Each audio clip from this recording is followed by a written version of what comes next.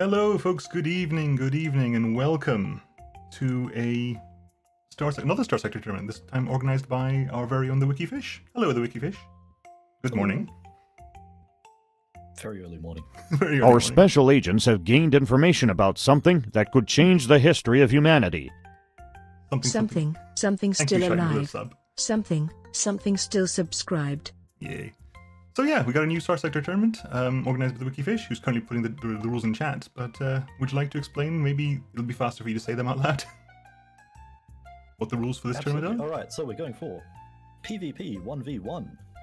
It is faction or theme based. We have 200 total deployment points for the costs, for the hulls. No other considerations. No cost for weapons nor hull mods.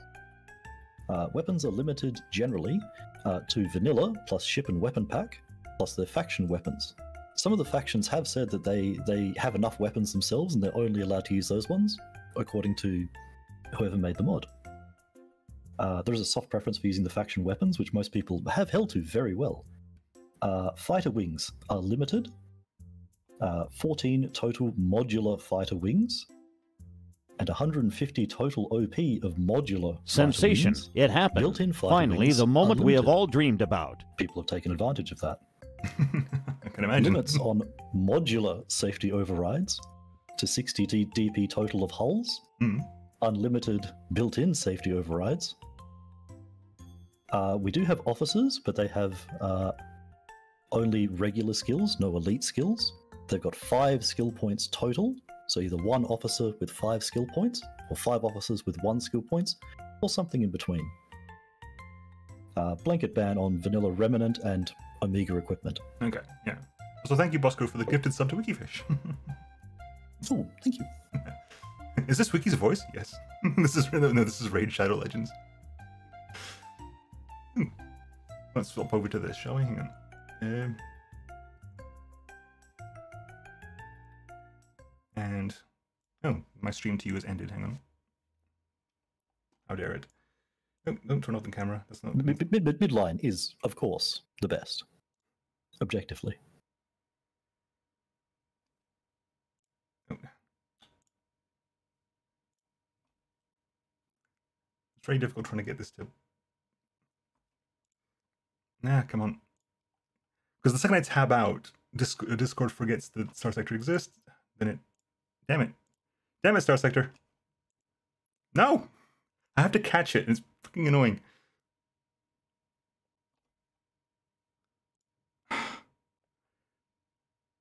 Yeah. Got it. I think I got it. We have had a lot. We have had a lot of previous tournaments. Generally speaking, the balanced target is that all the modded content should be slightly less than vanilla, but it's not always the case. Is the stream working for you, by the way? On Discord. Yep, looks good here. Good. Ooh. Ooh. Let me check the Discord. I'm gonna check my Get Discord. that train going. Sekakotos, and thank you for the bits. Much appreciated. Yep, looks good. Okay. 1 second.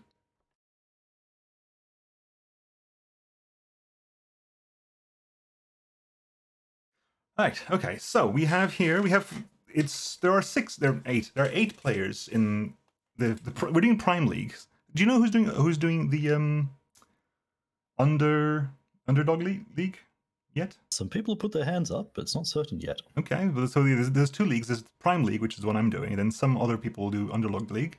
There are 8 total players in the Prime League, so I'll quickly go through them now. We have Steve Synapse running Vanilla Low-Tech. We have Ruddy Great running some Imperium.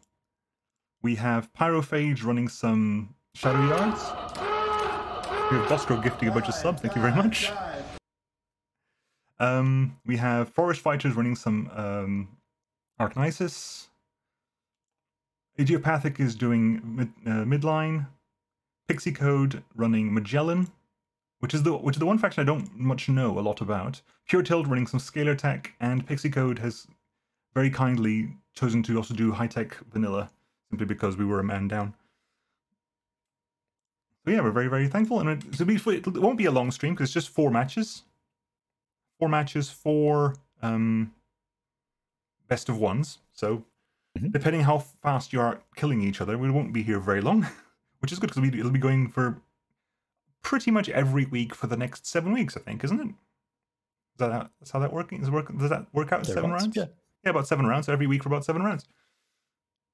Okay, let's go for the first match. The first match is Sea Synapse versus Ruddy Great. So what do we have? On Sea Synapse side, we have a cathedral with anything unique in this cathedral. We have some Aegis up at the front and some Hurricane Mervs, some HVDs, expanded missile racks, IPDAI, automatic repair units, some mining pod wings, makeshift shield generators on the hangars. On the sides here we have Inferno Mervs and more high velocity drivers. The middle has more Inferno Mervs and more mining pod wings. And the engine has more Inferno. So was it 1, 2, 3, 4? That's what, 8 Mervs, 8 Infernos and 2 Hurricanes. Yeah, it's definitely got reach. It has a lot of reach. Has a lot of reach. We have also 3 Prometheus Mark IIs and an Atlas Mark II. Very much low-tech aggressive. We have a lot of plasma flamers, flare guns, more of the mining pod auxiliaries. So mining pod auxiliaries costing 0. Does that mean it doesn't actually count against the limit of fighters at all? Correct. So they still bump up against the 14 total modular fighter wing limit, but they won't bump up against the cost. And a few people have abused this, and they've gone mining pods and then gone maybe some 26 or 30 OP fighters. Hammer barrage there. Expanded missile racks, shield shunt, assault packages, militarized subsystems, of course, because all the Atlas and the Prometheus are civilian ships, so militarized subsystems to counteract the downsides of that. Expanded magazines, ballistic rangefinder, which is a new one. I don't recall ballistic rangefinder. Yeah, I'm still getting used to it. So if the largest ballistic, it's the one it's the normalizer, isn't it? It basically, if you have a very long range weapon, it makes a shorter range. If you have a very short range weapon, it makes a longer range. It normalizes your ballistic range to about 900. Which is interesting. For a fairly hefty OP cost, but people are getting some good usage out of it. Absolutely. Then we have, so all the 3 Prometheus are set up the same, Promethei, and then the Atlas is set up with 2 Squalls, 4 Plasma Flamers, and 2 Aegis Flat Cannons. I wonder why a DTC rather than a... I queried it. It's a stylistic choice. Okay, fair enough. We went for the dedicated targeting course specifically on purpose. Okay. It just adds rate. It doesn't reduce it. Does it not reduce it? Those plasma flamers are definitely something to watch out for. That is quite a crazy weapon. Oh, it doesn't reduce range. It just adds range. Okay. If the largest ballistic slot is large, increases the range of small weapons by 200 and medium by 100. If it's a medium, okay. So it just makes it increases the range of your smaller guns, so hopefully they match the bigger guns. Okay, that's actually better than that. Yeah, and so again, particularly once we start talking about the more brutal short-range guns, like those plasma flamers, it really makes a difference. And hybrid weapons in ballistic slots gain double the bonus. So it really favors the hybrid weapon. Do you have hybrid weapons here? Yeah, we have the plasma flamers, a hybrid weapon, so the range increase for these will be drastic. Hang on, if I'm reading this right, does that mean that we have an 850 range plasma flamer? Which was specifically balanced around having 450 range. Yep, the players have done it again. Oh, yes, it's 200 for this and doubled because it's hybrid. That's an 850 range plasma flamer. That actually plasma flamer might be useful. Oh, it is. Like I liked them initially when they were 450 range. Like this is they do good work until they run out of ammo. Yeah. 550 specifically. This is the unmodified range. According to Ballistic Rangefinder, it gets plus 200 because it's a medium weapon's up by 100, then doubled again. Okay, right. Yes. Okay, I understand. It gets another 200. And we see the expanded magazines on there, just to really stick the knife in. Yep, of course. Okay, and that's that. We have Sea Synapse's "Hello Boys, I'm Back" fleet. Any names you want? Nirvana, Fago's Sleep Paralysis, Ill-Advised Variant, Lion's Gourd, and 10,000 Lobsters or Bust. And we have Ruddy Great's Imperium fleet running a Caesar class, which I'm always happy to see Imperium. I do like the Imperium ships. Yeah, big crowd favorite. Big crowd favorite. Pulsar repeaters, heavy machine guns, but of course the Crocea Moors in the middle. Pretty much just balanced around the Crocea Moors and a ton of heavy armor. Imperial targeting package as well. Ton of heavy armor, ton of hull, hanging back and just hitting things with a very big gun. Prometheus Mark II has no large, yes it does, it has an Aegis flat gun right there. Then we have a couple of dictators running sabos, particle guns, Arcus autocannons, Solus cannons as well, so a lot of anti-armor here. A lot of and some kinetic as well, so it's a good. And my favorite gun ever, the proximity charge launchers. Yes, like, I never really got to play with them. MVP I never really got to play with them after they got changed, because I remember when they were old. They're very good. Hmm. Need to do with fighters, need to do with missiles, need to put some pressure on some ships. They just work. We have the Sebastos running his own photon beam cannon, a couple more Sabo pods. Actually, this is very anti-shield. Sabo SRM pods and a lot of one thing that we Arcus haven't seen this tournament, that we've seen in a lot of previous tournaments, is those Sabo pods. I mean, we haven't seen them, a lot of them. There's quite a few of them here. Previous tournaments, though, they've been all over the place, but we've actually been quite. Are you running the vanilla? Have you nerfed them? Because a lot of tournaments specifically nerfed the no, Sabo this is vanilla. Oh god, Straight these are vanilla pods. Okay. These are the vanilla pods. Yes, that's correct. Okay, so 2 Sebastos and 2 Legionaries running Annihilator rocket pod wings, telemoto cannons. Sure, it's vanilla. Sorry? I'm pretty sure it's vanilla. I will double check that. The AI mod does get a little bit quirky.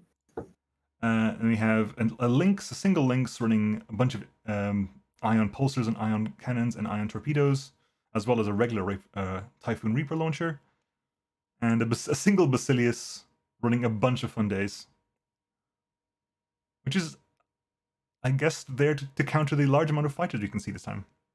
The Prometheus has large hybrids, not large ballistics. Oh, does that count? Interesting. And they finally nerfed the vanilla Sabos. Aha, I see. Okie dokie. Anything interesting name-wise we have here? Once in a Lifetime, Born Under Punches, Houses in Motion, Trebaruna, Dimachus, Heavy Metal, Third Questioning, Something Warm and Pure, and I can't tell if that's intentional or if that's just the name of the things as they are here. We shall reset to make sure I haven't actually screwed anything up, and we'll go for our first match. So the big question, will that cathedral actually do anything useful? Good question. They are equally matched in DP. You can get 1 DP shy of maximum, but it is equally matched. And it's a very tall fleet versus a slightly wider fleet. But 5 caps essentially, or 4 caps and essentially a super cap, versus 1 cap and a bunch of cruisers and destroyers. Let's go, see how it happens. Zoom out here and see. Let's start this tournament. For the first match, a bunch of fighters coming out here of the low-tech wing, all mining pod auxiliaries. Mainly there to annoy, because those mining lasers aren't going to do a lot. Oh, I love those mining pods. They're beautiful. From previous tournaments, the only way to survive a mass Sabo strike was the mining pods. Because they just physically get in the way. Yeah. Game sound? You got no game sound? Hang on. Oh, hang on. Have we got no game sound?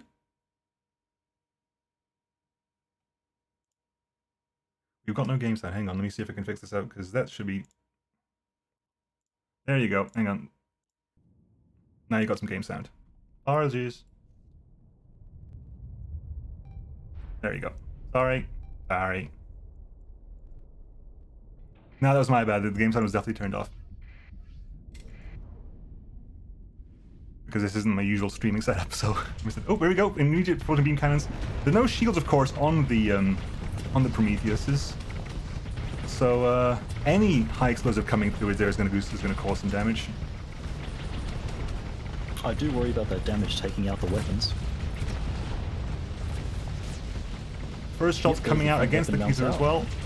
But Sebastos taking some as a Legionary taking a bunch of damage. Legionary goes down. First blood to low tech. The second Legionary getting hit by a bunch of Infernos and Hurricanes as well.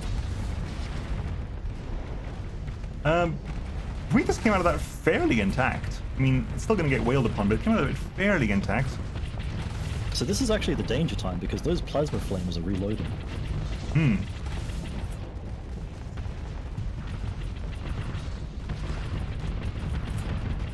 The Caesar already taking some damage, already lost his frontal armor.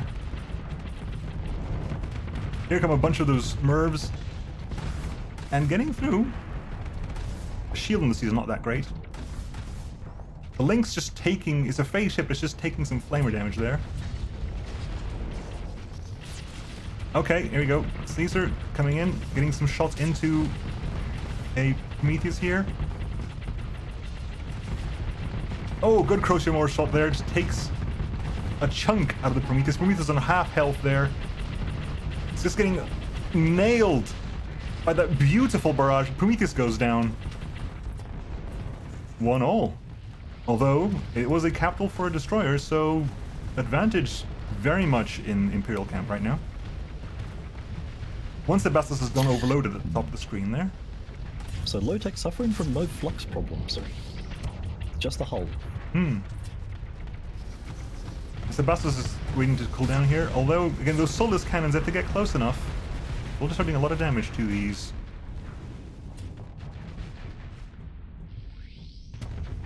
Oh, the mines as well. I forgot about the mines. I forgot about the mines.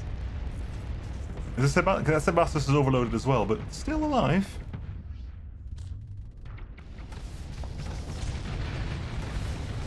So the low-tech can't regenerate health, while the Imperium can regen their flux. So it's an interesting battle. Yeah, oh, these are overloaded, although there's no real follow-up there.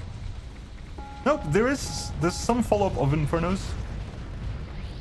Oh my god, the Caesar is on no health at all. Goodbye, Caesar. Wow, the Caesar... I was like, oh, that's fine. No, that's the Flux bar. It has no health. The Caesar goes down. Another Prometheus will go down, however. Although Legionary goes down, will the Lynx kill the Prometheus? Nope, it cannot do that. It cannot manage. Manages to avoid the hammer barrage, though. Sebastos whiffs the photon beam cannon shot, which probably would have killed it. Never mind. Prometheus goes down. One Prometheus to go, one Atlas to go. Sebastos goes down, so we're now to 2 Dictators, a Sebastos, the Basilius, and the Lynx. Versus... Oh, the Cathedral, of course. Silly me. I was going to say, I don't think they have enough hull to be able to do this. No, that Cathedral is terrifying. Dictator goes down. Now, does the Cathedral have Plasma Flamers? I don't think it does. No, it does not have plasma flamers. It's got some HVDs, it's got a bunch of point defense, but it does not have plasma flamers. However, what are we dealing with here? Sebastos, Dictator, and Basilius, and Lynx. And Sebastos is kind of terrified right now. I don't blame it, but it's kind of leaving the Dictator hanging out to dry there. It's also wiggling a little bit there as well. With that front armor gone and the AI trying to work out which fresh armor side to face towards the enemy. Oop, overloaded Dictator. That's probably the end of the Dictator. Here come their Infernos. There's the Redeemer as well. Never mind, Redeemer doesn't even get... Redeemer retasks to the Sebastos.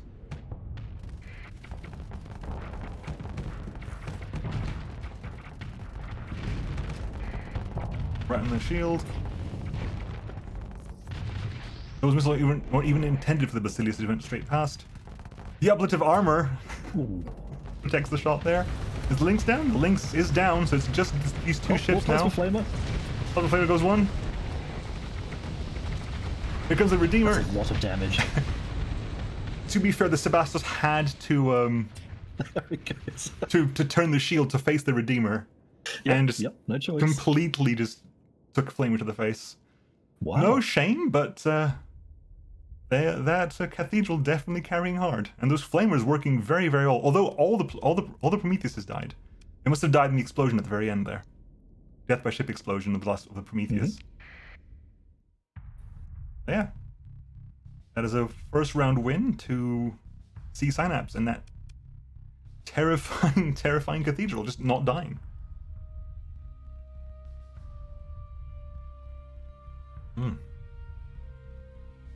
Next we have... I'd love to see the stats on the guns at the end of it, but I've I got a really feeling wish between we those could see nerves and the plasma flamers, that was a lot of damage. I really wish, even like just from when I'm playing the game normally, trying to figure out like what is working and what is not working in my loadout, and being able to see a more expanded breakdown of what exactly every ship did in combat. Because I would like to be able to make plans based on that, but still not an option. Also, the Kaiser missing pulse because it doesn't have the gunnery skill. That is a very good point. The gunnery skill is highly underrated. It makes a huge difference. Honestly, what do we got here? Reckless, but you know what you were fielding as your skills? We can't see from here, can we? Damn. There's no actual way to see there, is it? Is there? I think so. No, we can't really see. In the game you can. In the game you can, but not from this screen, I don't think. Right, round 2, Pyrophages, Shadow Yards, which I haven't seen for ages, and I do love Shadow Yards. And Forest Fighters, Arknisis. Let's have a quick look here. So, right. We have 1, 2, 3 Delphis running Graviton Beams, Light CPCs, an Ion Beam, and a bunch of Camel Particle Darts. Who I don't actually know. What are these? Fire support beam weapons featuring high power and good striking range for a beam weapon size class. The beam follows a leader projectile that deals 20% of the weapon's DPS in a successful hit. Interesting. Ooh. That's a little ahead of the curve. That's a very high range there. Very high flux per second, in fairness. The efficiency, the flux per damage is again quite good for energy for that range. 1.29 for energy is pretty damn decent, and a good range as well. I want to see what it means with the leader projectile hits. Oh, and again, so for that aerial ship, we're looking at gunnery implants and helmsmanship. More gunnery implants, more gunnery implants, gunnery implants. Gunnery implants. Always. Definitely knows his skills. Gunnery implants. Okay, so advanced objects again for more beam range. I'm assuming Kamal counts as a beam for the purpose of advanced objects, even though it has a leader projectile. I'm assuming it counts as a beam, and an ITUs as well. They're clearly there to basically graviton an ion beam and use these beams here, and with a bunch of point defenses to support there. We have a Kabaloy support cruiser running 3 Skinwalker wings, Storm Blaster. Those are quite scary. The Skinwalkers as well. If you leave them alone, they'll definitely destroy things. We have a Lobatus Bruiser Destroyer with some Stiletto Pods, Storm Blasters, running Extended Missile Rags, ECM and ECCM, and Advanced Optics. Advanced Optics just for the Kamal Particle Darts, it looks like. Okay. I was wondering how much ECM we were going to see. It's not super common. So we have another Kabaloy. Is that the same as this one? Yep, technically. And we have a Red Wings Varder running a bunch of Cas beams as well. Beautiful. Charged anti-ship beams. So 2 Murties, 2 Divas, a bunch of Stiletto Pods, the Wave Pulse Repeaters at the front. I mean, I do love the Varder, and also a Shikomi. I still have PTSD from Shikomis. So definitely the 25 worth the 25 OP per single Shikomi there. That thing is terrifying. So what is a Red Wings upgrade package? Increased shield or phase efficiency by 10% and increased weapon damage 5%. Does this cost more than a regular Varder class? From memory, costs a little bit more DP. I sure hope so, because that's a straight upgrade. We have a Ninerta class running a bunch of Stilettos as well, Splinter rocket launchers, and hardened shields. Actually, that's a very good shield efficiency there. Not much. You know what? That could be an annoyance. 2 of these, another Kabaloy. So 3 Kabaloys, Lobatus, 3 Delphi, Varder, and a couple of Ninertas. If I remember anything from this tournament, it'll be making Wikifish so mad he had to drink. Oh, yes. Again. And so interestingly with SRA, they're one of the few fleets that's nudging up against the fighter limits in terms of amount of OP they're allowed to spend on modular fighters. So these wave pulses are unique built-ins? They're not regular wave pulse repeaters? Apparently not. Yep. 20% chance to deal specials just for that hull. 200 extra energy damage to unshielded ships. Ooh, or misses. Okay. Then we have Forest Fighters Arknisis running a couple of Alistairs, running with heavy plasma drivers, several rod MRMs, Vulcan cannons, pellet guns, lighthouses. Pellet guns. Excellent. Yep, 1, 2, 3 pellet guns at the front here, as well as siege cannon built in as well. and running a pair of Duke gunboats. Tandem flux grid doubles the effectiveness of vents and capacitors and increases the chance for short overloads when generating roughly 20% of your total flux capacity over 3% second, and reduces cargo space. Interesting. So if you increases your efficiency of vents and capacitors, but if you generate flux too quickly, there's a chance that you overload. Yep. I absolutely love the entire design of this faction. Like, we want to make guns, we want them to be obscenely long range, and the amount of effort that went in to make this balanced is exceptional. And they did an amazing job. I'm always in awe of the work that mod makers do. So you have 2 of these Alistair classes. We have 1, 2, 3 Victoria classes running, again, their own siege cannons, a couple of rods, pellet guns, upscaled shield core, so improves shield efficiency by 0.2 and shield upgrade by 25%, so that's a 0.8 efficiency shield. And a converted hangar running some monodrones. Very long range on that monogram railgun, if I remember correctly. Correct. And again, they're the sort of fighters where if you leave them alone, they will do a considerable amount of work. They'll just hang back and just slowly plink.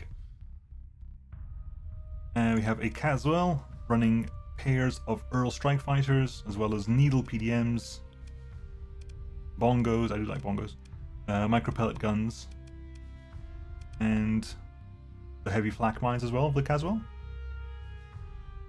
So a couple of Caswells, 3 Caswells in fact, and 1, 2, 3 Taylors running pellet gun, heavy maulers, and doubling with rate of fire as well. And then we have, oh god, the Edith. Oh heavens, an Edith?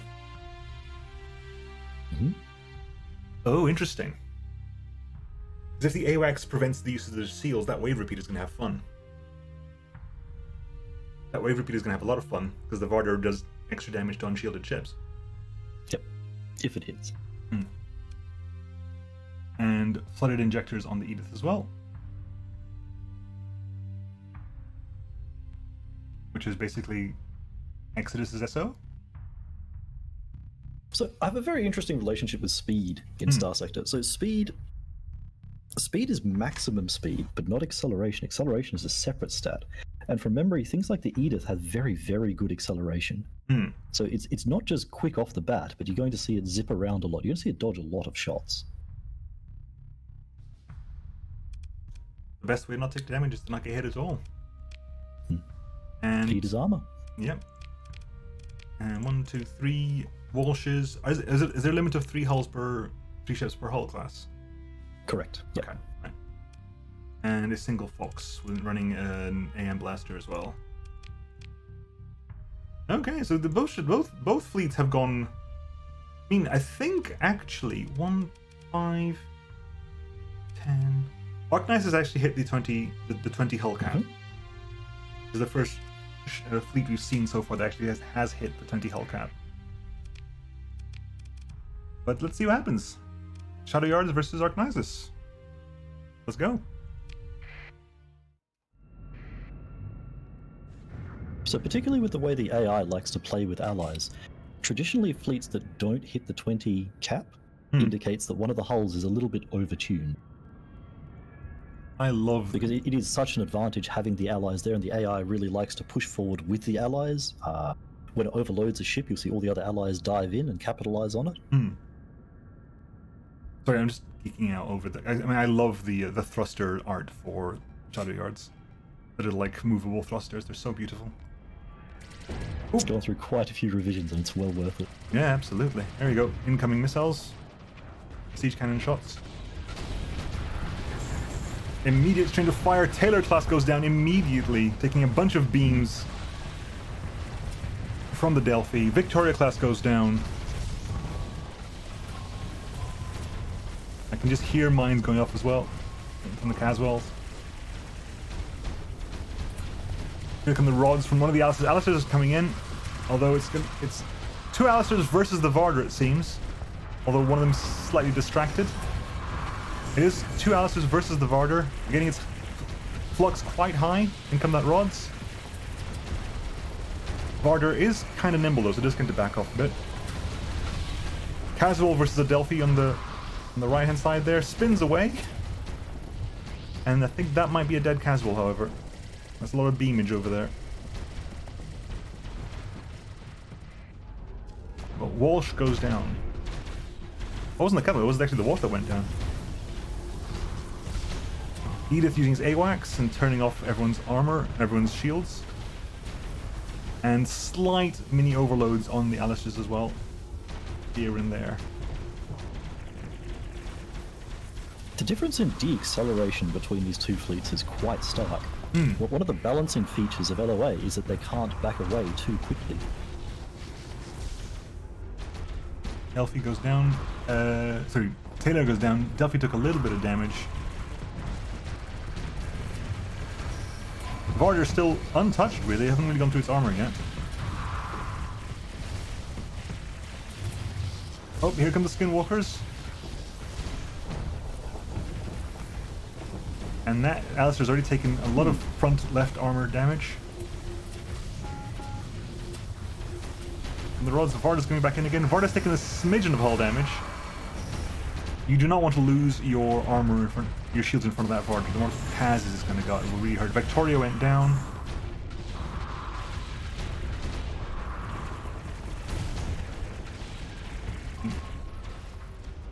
I think we've lost quite a few ships now on Arknisis' side.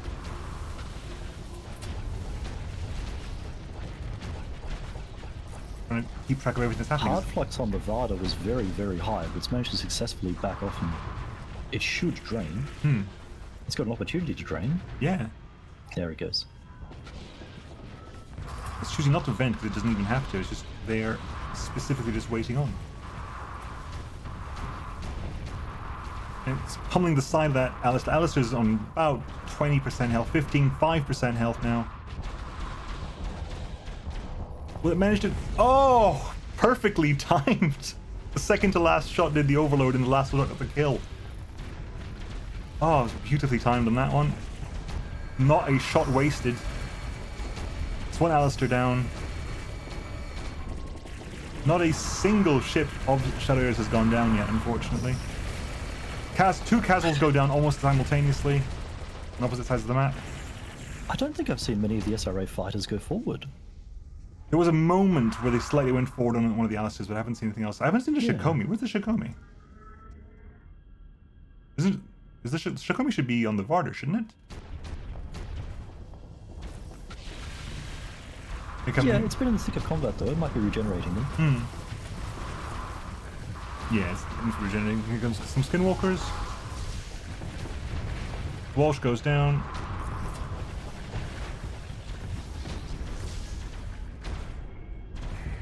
There it is. There's the Shikomi. There it is. Another volunteer. That sound. Oh my god. I still have PTSD from my last campaign. And there you go. A shaming, in fact. A full shame. No. Was it? Full shame. Not a singular Shadow Yard ship went down. I mean, a lot of the Delphis got maybe about half hull. But early on, LOA lost the numbers advantage and then pushed forward again.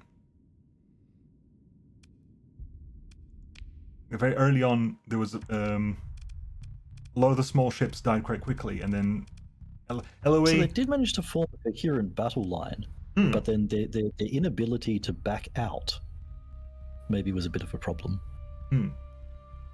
Because there was a couple of... They went in early with quite a lot of the few smaller ships, which got popped immediately by the Delphi's beams. And then momentum never really swung their way.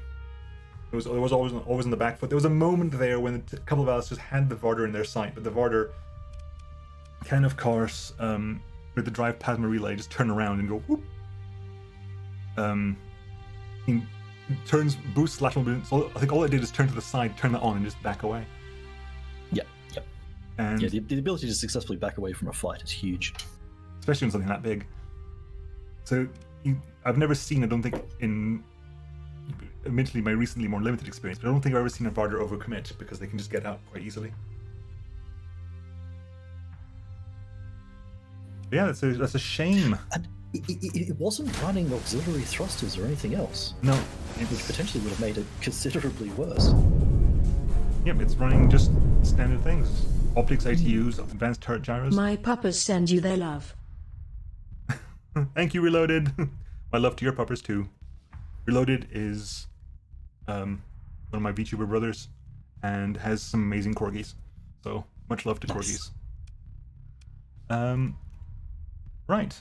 Next match, we have Idiopathic's Midline versus Pixie Code's Magellan. Let's have a quick gander over here. We have a couple of identical conquests running asymmetrical loadouts. Do love those hellballs. A singular Hellbore over the side, a couple of Aegis Flat Cannons. So one side has Aegis Flat Cannon, Hellbore, Ion Beam, and Heavy Needler. The other side is running a Devastator Cannon and an Aegis Flat Cannon as well. So this particular build is quite unusual. Getting the AI to broadside is an art form all of its own. Getting the AI to broadside with the correct side Yes. is very difficult again. So watching the behavior of these ships is going to be quite interesting. Because it definitely wants to keep its left side towards the enemy, because that's where the HVD is, that's where the Heavy Needler is, that's where the Hellbore Cannon is, that's where the Ion Beam is.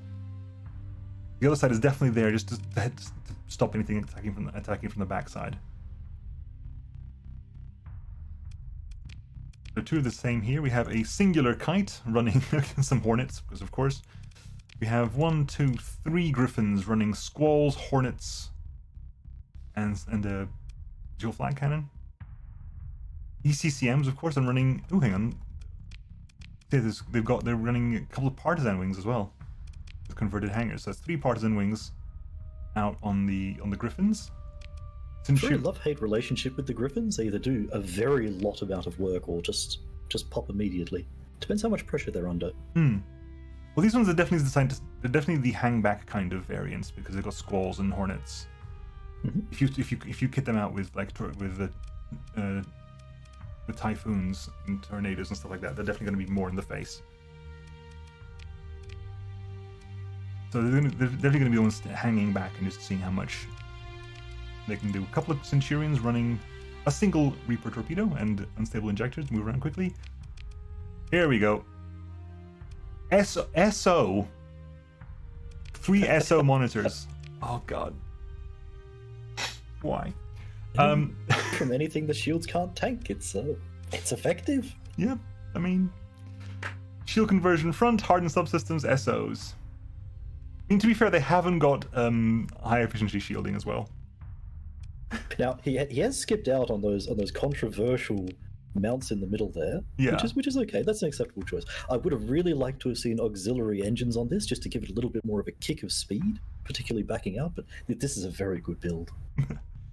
I mean, monitors, it's rare to go wrong with the monitor. Just again, because I don't think they've changed it since last I paid, but the AI does not know how to deal with monitors properly. There is a good way of dealing with them properly. Well, it's more- Try to ignore them. Yeah, but the Ram them. AI doesn't do that because the AI sees a frigate as an easy target. Therefore, they focus the monitor down. The monitor is way more survivable than it seems, than it should be.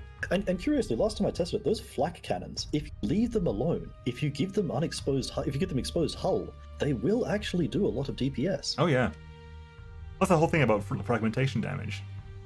It's fragmentation damage, so if it hits anything other than hull, you're in trouble. But if it hits hull, then you're fine. That's 400 DPS of fragmentation damage.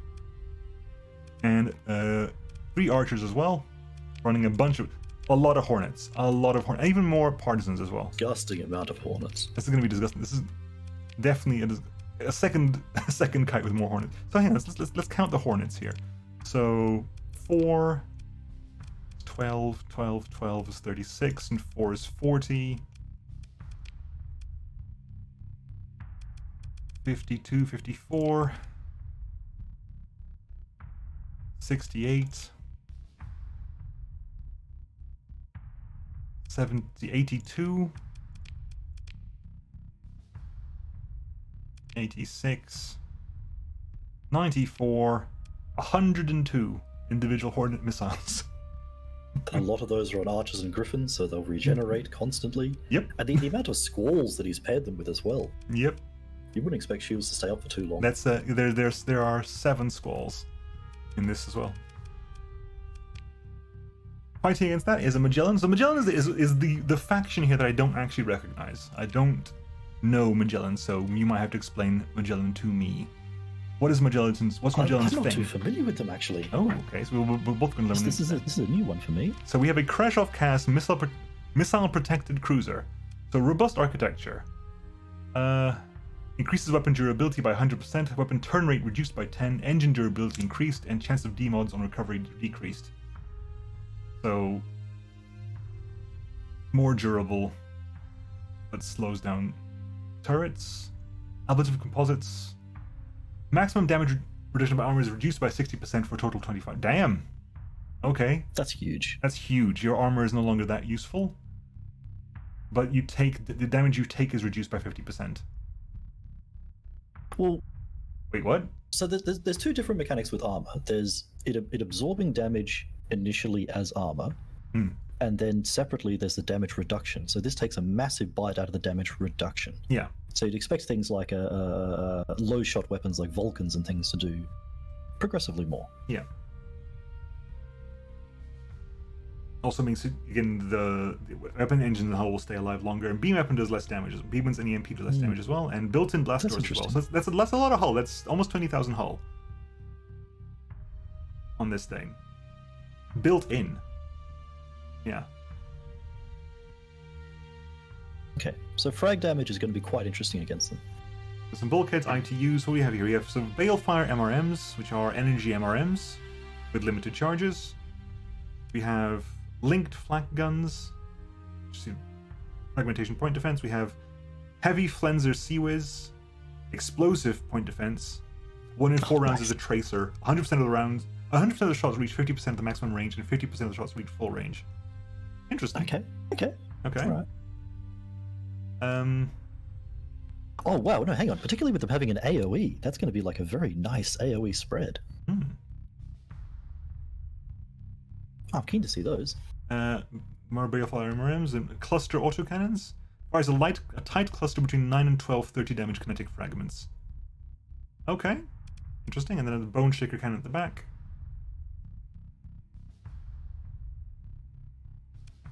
Let's see. And then we have... And what's your system? Your ship system is a torch drive. Temporarily engages a primary burn on the system travel drive of the ship. Massive speed boost for fixed time at the expense of being able to use shields. So is this a broadside ship?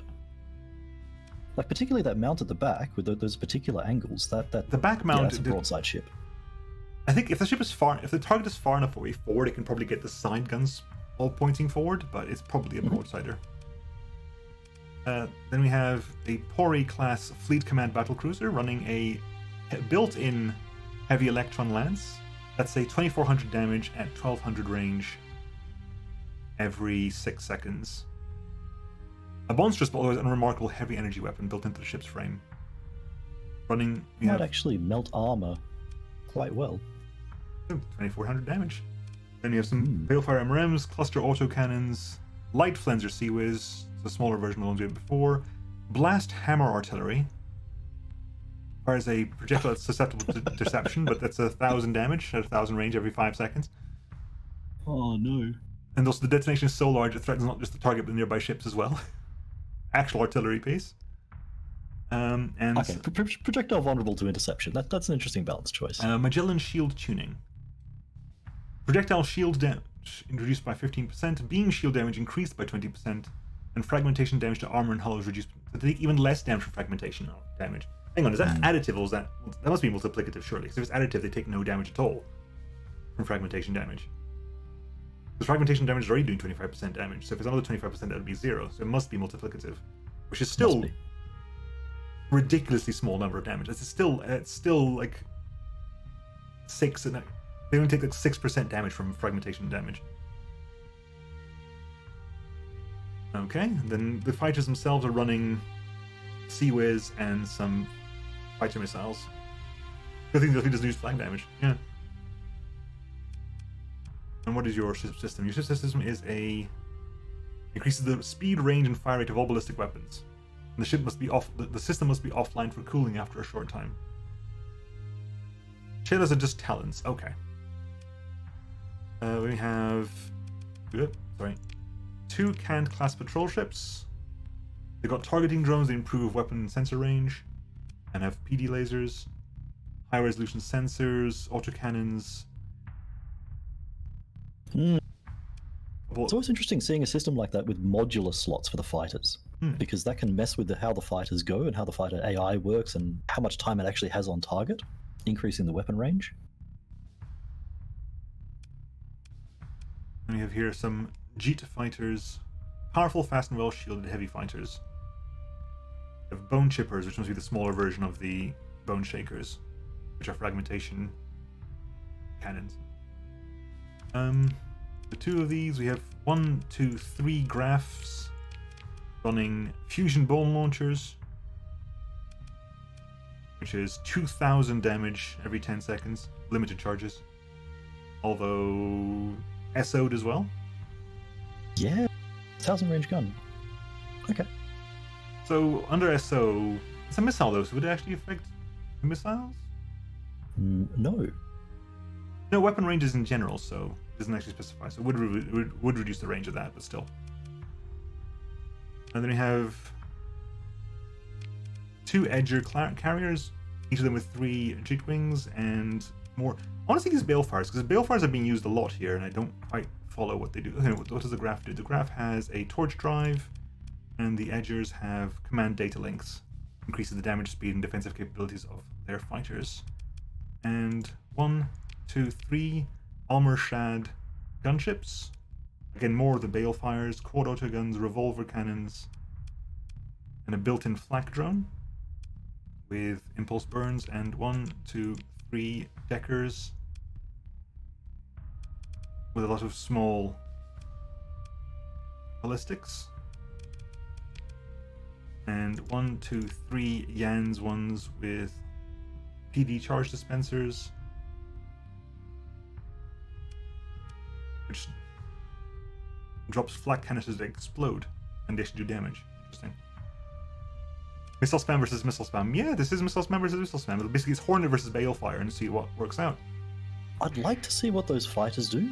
I don't think they're going to survive very much. Well, the Jeet ones. Yeah. Well, they've got decoy flare launchers as well. So it's basically Hornet versus Balefire, Partisan versus Jeet launchers. Right. 200 versus 200. Let's go. Here comes the midline. Kite just ramming into Griffin there, you know, as they do. Archers at the back, Griffin's hanging back. The problem with some of the other fleets when you put SO on a bigger ship and it'll just ram the little ones. It doesn't even bother looking, just straight through. Yep. Monitors coming in to capture the points. Here we go. Which also means the monitors will draw the initial fire. Yeah, here come, I assume, the Balefires. Oh my god, there come all the squalls. Look at all the squalls. Oh my god. The Graph is getting hit by the iron beams there. It doesn't seem to have shielded. I must have missed that when I was looking at them. Look at all the Balefires. And look at the Balefire. It's Balefire versus Hornet down. My FPS does not enjoy this. Decker goes down. Almar Shad goes down. Jans goes down. Look at all the focus fire onto the monitors. All the focus fire onto the monitors. The Balefire's coming out. The Balefires have some really nice explosion effects though. These nice little red bursts. Oop, hang on. Centurion. Nope. Temperfield Edger goes down. That's a first big loss. That's a cruiser class. Alright, let's see. I haven't seen the big gun fired yet. Oh, that's a Conquest rotating. Yep, that Conquest putting its PD side forward. Armor Shark goes down, kites out of missiles. Only had like 4. Conquest rotates back again. Oh, so many missiles. This Conquest build. It's definitely the correct. I don't think it's an accident that they're flanking along the right there. I think that they're actually properly using their hellballs and properly turning to face. Yeah. It's always nice when you see a broadside work. Kant goes down. Oh. Uh-oh, that's another edger, I think, in a bad place. Hellbore misses. But it's not long for this world. Edger goes down. Kant goes down. So far, midline is currently hasn't taken damage. Graph goes down. Those ion beams have been very impactful. Yep. Taking out quite a lot of fighters. It caused a lot of ships to back off. Ships really don't like staying in when they've got disabled weapons. Absolutely not. And there's the capital, I think. Is that a capital or is that a big cruiser? I can't tell, but it's being pummeled on all sides. Here come more hornets.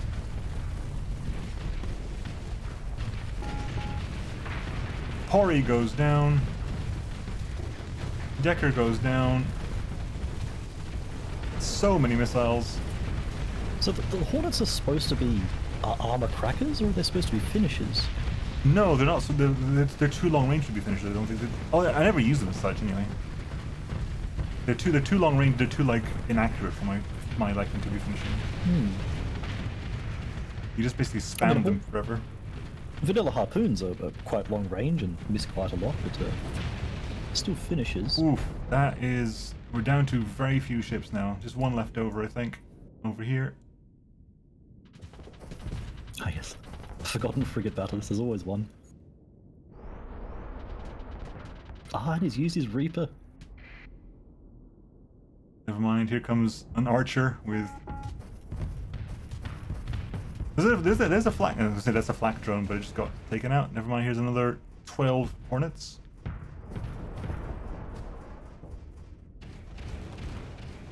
Here come more Hornets. Even on the shield, that's an appreciable amount of DPS. Hmm.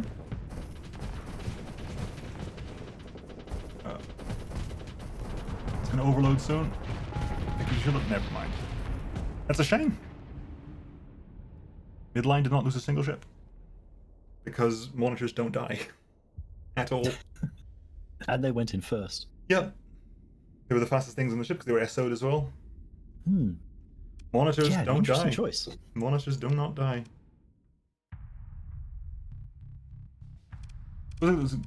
So graphs don't have shields.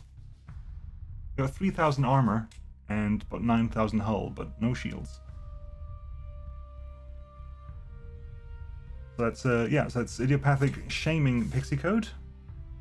And on to the last So match. we've got both of these fleets. We've got the Mervs. You've got to wonder how much PD hate is going to be coming out in round 2. Yeah, because I'm not sure what your rules are going to be for how much people get to change their fleets, but I've kept it fairly wide, which may be a mistake.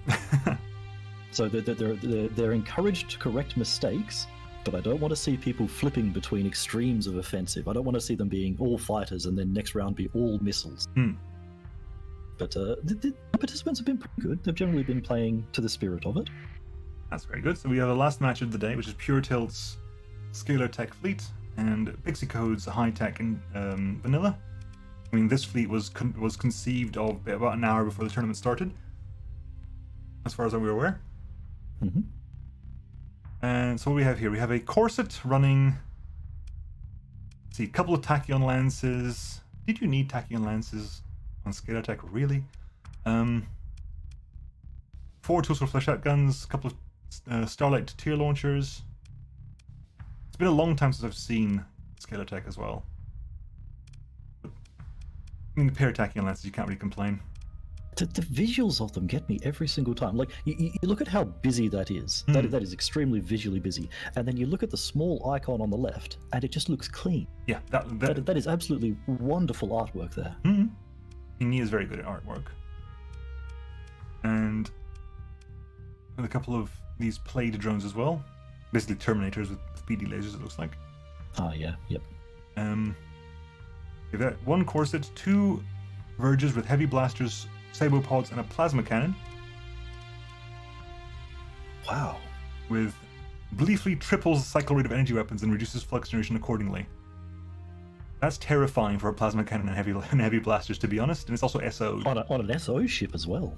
Yes, as an SO Like, ship. it's got to kill something. That's gonna get very close. Turn that on and basically pummel with plasmas and heavy blasters. EMP to high heaven.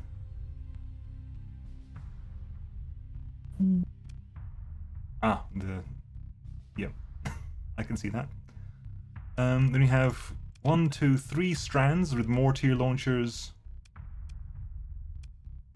and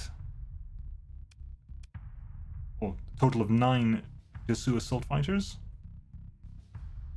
That EMP is going to be very interesting. So EMP propagates in the same way that armor damage does. So whenever you see very, very high single-shot EMP numbers, you've always got to worry. That'll reach deep into the hull. Instead of actual fighter bays, this ship instead projects a stable wormhole connected to an automated planetary aerospace facility which handles actual fighter operations. Due to the planetary... Yeah, they don't carry things, they just teleport the fighters in. Yeah, okay, alright, I can get behind this. Fighter replacement times and their decay from sustained launches are reduced by 15% because they don't actually build the fighters there, to just teleport them in from... Yep. Alright. Yep.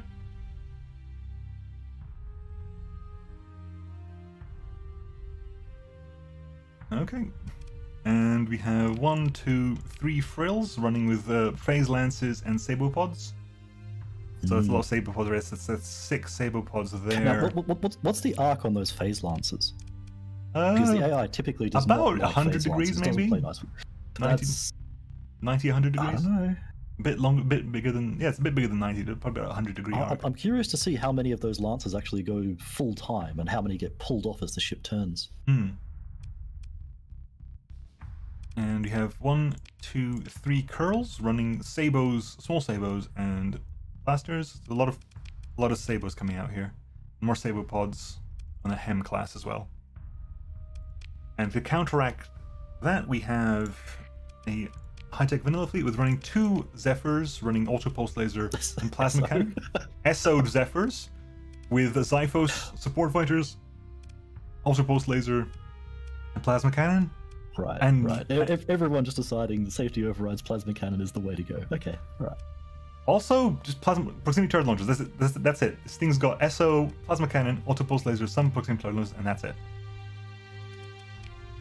Then we have an apogee, 2 apogees running Hill and Squall. Now, we've seen this in previous tournaments. If these aren't pressured, those are going to be mauling the enemy fleet. You cannot let that combo survive. Yeah. I mean, Hills hurt. You can just let them any length of time. A Hill will do a lot of damage. 3 Circes, which are just there, I think, to be Zyphos carriers, it looks like. Well, no, hang on. Circes is a very it's a curious ship. This is possibly the most maneuverable ship in this fleet. And I suppose it's got some ion pulsars and an antimatter blaster at the front. But I'm fairly certain the most expensive thing on this ship is the Zyphos, by far. the Zyphos wing. And a couple of vortexes running Wasps and a Pylum with 360-degree arcs and hardened shields. We haven't seen many of those missiles in this tournament, which is a little unusual because they play merry hell with the AI. Because the AI will like to raise its shields when it has incoming missiles, and it doesn't particularly care about the range. So in terms of pressuring ships, in terms of keeping their shields up and not letting them recover, those are quite impactful. These are the new Pylums as well, aren't they? These are the Pylums, the second stage Pylums. And the 2 Scarabs running triple IR lasers and 360-degree arcs with 0.5 shield efficiency. Damn. And a couple of omens, three omens running a bunch of PD, and 3 Mercuries running flare guns. Because of course they are. Right. The last match of today. Scalar Tech versus High Tech Vanilla. See how this turns out.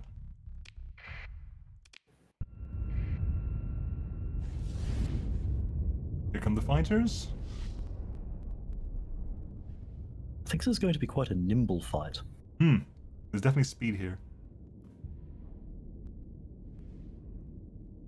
Let's see. So they're pushing here with the Circes first, and the Xiphos wings, and the Mercuries are shortly behind as well. Now those Circes, they're not huge, but they have some flux capacity. They can absorb a little bit They of are damage. dashing forward a bit Not that much, much maybe. damage. That's too a little much. bit much. One Circe goes down. It's a little bit optimistic there, Circe. Holy crap.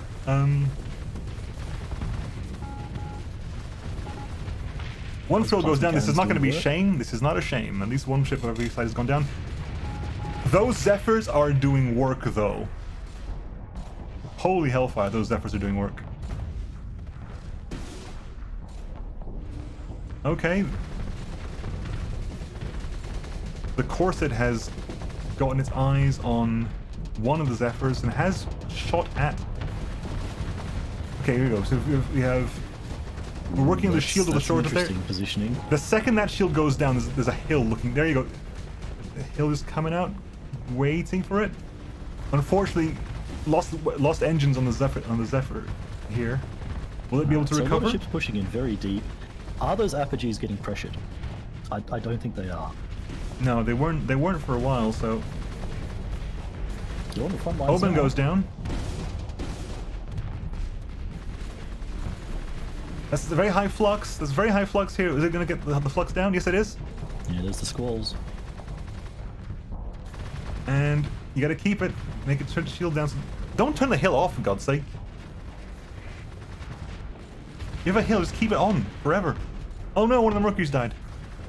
Damn it. No Mercury! Uh-oh, here we go. Zephyr versus Corset. Second Mercury goes down.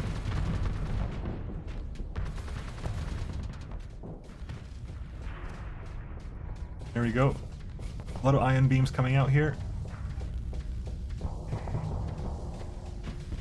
Hill goes through. Rips off frontal armor. Ooh. Oof. Gets distracted at the last moment. No, will it actually keep it? Nope, it changes targets. Unfortunately, it keeps going. It has definitely been pressured, but a lot of the SOs are now. So when they can create an opening, those Circes can definitely dive in and take advantage. But I'm not seeing an opening here. Both Zephyrs are still alive. And both apogees. And both apogees. Let's see what's happening on this side. Frill goes down. And Xiphos doing good work. There's the EMP. Yep. Curl goes down. Omen goes down. Attacking the carriers now. Circe just there with the heavy pulsars, with the iron pulsar. Another one here in this face. Super high flux. Here comes the hill. Hill is there. It is putting damage into that strand. Alright. So Strand goes Skulltech is down. bunched up, which is very good. But that Circe is flanking down the bottom right. And that's going to start to be a problem. Well, with that strand down, there's a Zephyr and an Apogee coming down here to support. Circe goes down. However, is the Zephyr close enough? Scarab goes down. Circe goes down. This strand is so low. Will they be able to actually get the kill? The other apogee managed to recover. Took a lot of damage though. Yep. It's about, oop. Never mind. Oh, nope. Nope. Caster's Curse. The strand goes down though. That's two strands down, and the Zephyr here and an Apogee coming up. The other Zephyr is up, dealing with the remaining Verge. And they need to finish that fight quickly. We need them to get into the main fight. Vortex goes down. The Zenith goes down. One of the Zeniths has gone down. Oh, that's huge. Scarab gone down, so the top is pretty much in the clear now. Very good fight so far. The Corset has... Apogee getting stressed. Yep. That Corset has kind of There was some pressure in it early on, but it never really kept it up. Is Zenith turning around? And high tech without most of their fighters, their fighter replenishment is going to be quite low. There you go. I'm going to sit in the face of that corset, and I don't think you win that flux fight. And just takes a tacking lance, 2 tacking lances to the hull there. Manages to back out in time, but definitely lost some of the engines overload. Oh! Unfortunately, very well timed tachyon lance there. May use the fact that the shields are forward facing. Zenith goes down, Cersei goes down. All that you have left now is a Vortex and an Apogee. A big turn for Scalar Tech, because Scalar Tech was on the back foot for a moment there. Quite a few moments. They managed to turn into quite an interesting fight. Yeah, they got a couple of kills at exactly the right time. Still managed to keep a strand alive. It felt very knife edge for a long time there, like the Zephyrs, having those 2 big, large engines, and then one of those engines goes out and causes it to spin. Absolutely huge. All we got left is the Vortex now. They're not built for this. They're not built for this.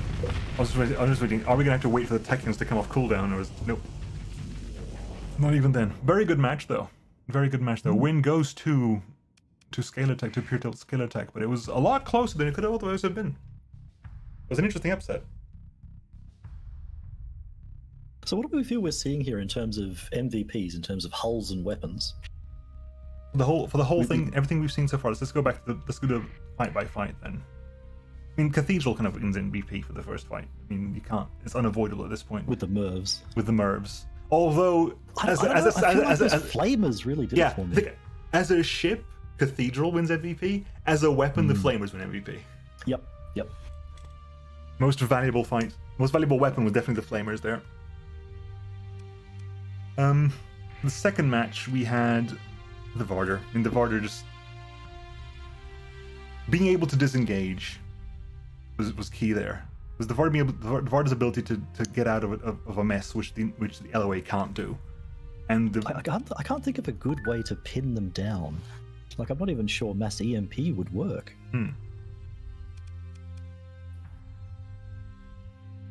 The Varder or the Delphi, you mean? Either. Again, Shadow Yards is always very maneuverable, so it's definitely... This is true. By design. By design, absolutely. And we have...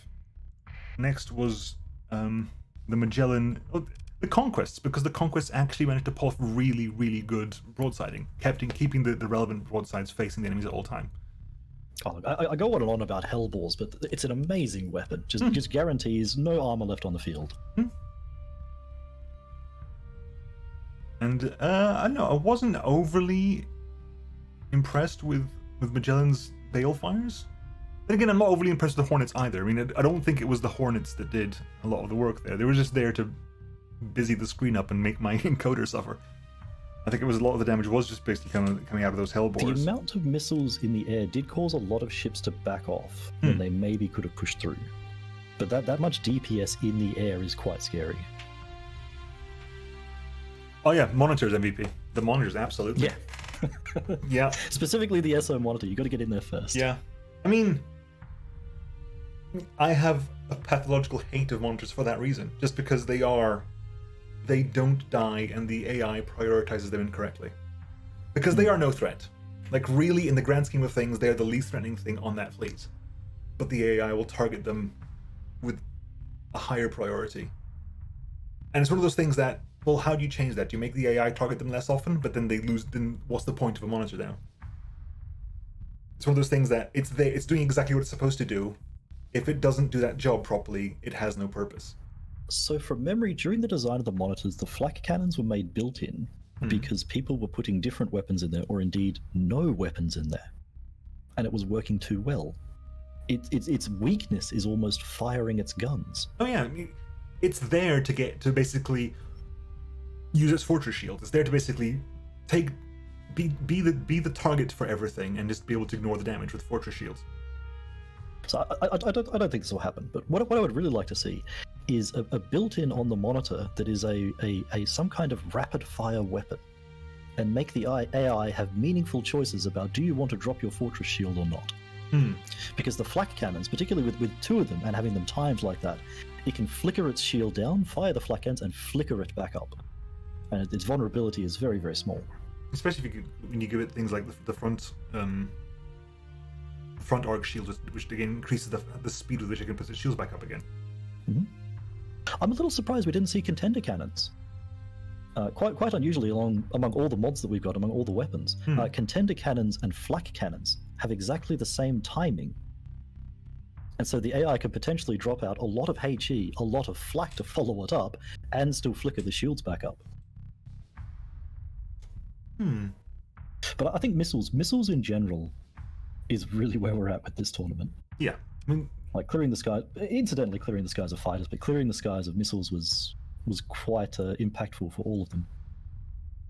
Yeah, you definitely need some good point defense for fighters and missiles. I mean, for some fleets, again, for example, for the SRD fleet, for the SRA fleet, it's definitely there to take care of the fighters. I mean, the Skinwalkers do damage, and the Shikomi is scary. Whereas for things like dealing with the midline fleet and the Magellan fleet, it's all about the missiles. There's so many missiles, even if they don't do much themselves, the AI targeting chaos that they cause is problematic. Exactly. Yeah. And then in the very end here, I think this was my favorite match. I think just because it was the one that was the closest. I think, and it actually had a proper turn, because there was a moment there. It was like, oh, okay, so they've managed to push back. They killed two strands. High-Tech's got this. And then suddenly, Zenith pops out. Apogee pops out. The Cersei loses. One of the Cerseis dies very early on. The offensive capacity of both of the fleets was extremely high, so it really came down to positioning and timing a lot of the times. Yeah, that went very, very well. So how do you think this went for round 1 of 7? So the initial round is always going to be a little bit interesting because people don't know what the tournament is going to bring. You can take a look at the rules and you can say missiles are probably going to be a thing, but you never really know until you see it. Round 2, I think, is going to be extremely interesting, and we're probably going to see the largest delta of change in all of the fleets. So I'm keen to see what they bring next time. As a first round, I think this went very well. Yeah. We didn't have too many surprises. We had, I think, maybe SO ships. SO ships did generally very well across all the fleets. Oh, they usually do.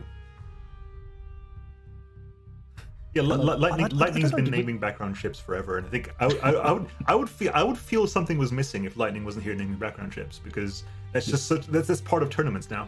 Never stop, never stop Lightning. This is I love it, 100%. So I was gonna say for next week then, because will people know what they're fighting against? Will people know what the matchups are? Are they just making it? No, specifically. They specifically don't know. If I tell them what they're going to be fighting, there's going to be an obscene amount of specific hate coming out against those fleets, and that's not what we want to see. We want to see a generalist solution. I like this. I like this very much. Yeah. So next week will be round 2. Everyone will, because there are 8 people, so every person will play 7 matches. And I'm very interested to see what happens next week. It'll be very interesting to see the evolution of the fleets as we move on week to week. I think one of the weeks in the middle of November might have to be a different day, just because I've got something on the Thursday. But that's right. Yep. I'm very interested to see where this goes. We didn't have a timeout, did we? No timeout. All of the matches were very, very snappy. Matches were snappy. The fleets were. We didn't have anyone who was annoyingly not aggressive. Every single time there's been a tournament so far, we're like, oh my god, it's not aggressive enough. Particularly for round 1, like people are still learning how the AI works, and yeah, there's always one who sets everything to cautious. But no, not here. This was very good. Very, very good. So yeah, we're back next week at the same time. It's the same time, just because time zones are a bitch. It is unfortunate. Actually, my clocks change on Sunday. Do your clocks change as well? Or do your clocks not change? I will have to double check. I don't think so. Not down here. Yeah, because my clocks go back an hour. But elsewhere in the world, they might. My clocks go back an hour on Sunday. So I'll be on GMT rather than GMT +1. So we'll have to figure out what that does for time. But we'll keep people posted. Should be okay. Yeah, we'll keep people posted. Again, timing is annoying just because people are all spread all over the world and time zones are unfortunate. Look, pure tilt. Between here and the next round, I'm not going to ban monitors. It's not going to happen. But suggest some changes. What would you change about the monitors? Let's see it in chat. What happens if you remove the fortress shield from the monitors? They're trash. Exactly. They just can't survive. It's one of those. It's one of those things. The monitor has a specific function. If you mess with that in any way, they have no purpose. So without the fortress shield, if they're surrounded by fighters, they do very good work in a dedicated anti-fighter role. They can rotate incredibly quickly. They can get all their guns to bear very quickly. They're quite good for it. Not really for anything else. They don't really have enough zip to be able to flank around ships and use the flak cannons as direct fire anti-ship.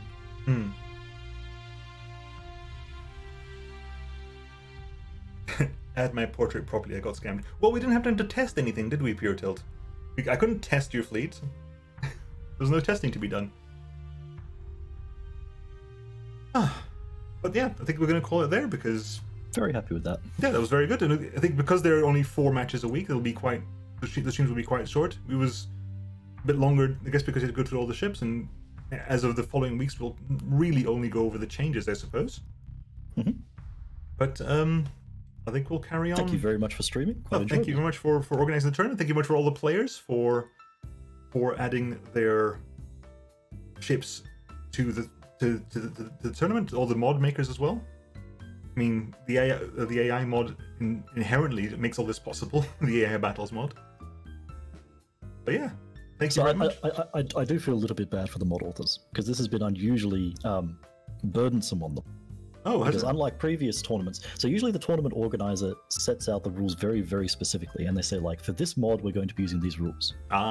For this one, we've done something a little bit different, and we've said, participants, go to your mod authors and say, how is this supposed to be played? Does this faction need to use vanilla weapons, or do we remove vanilla weapons for them? And so the mod authors have actually done a lot more work than normal. So thank you very much for them. They've been generally very good about it. A huge thank you to the mod authors then. Right, that's me done. I think I'll put this up on YouTube tomorrow.